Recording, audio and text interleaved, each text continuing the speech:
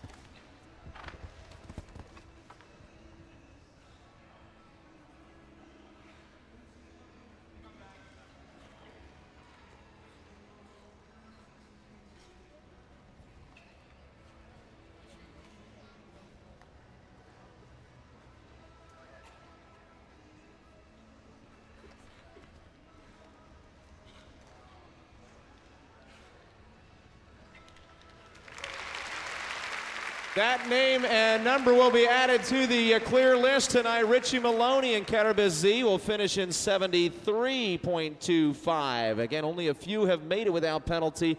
That one good enough for 4th place. Derek Kenny's had quite the week here. Several victories already.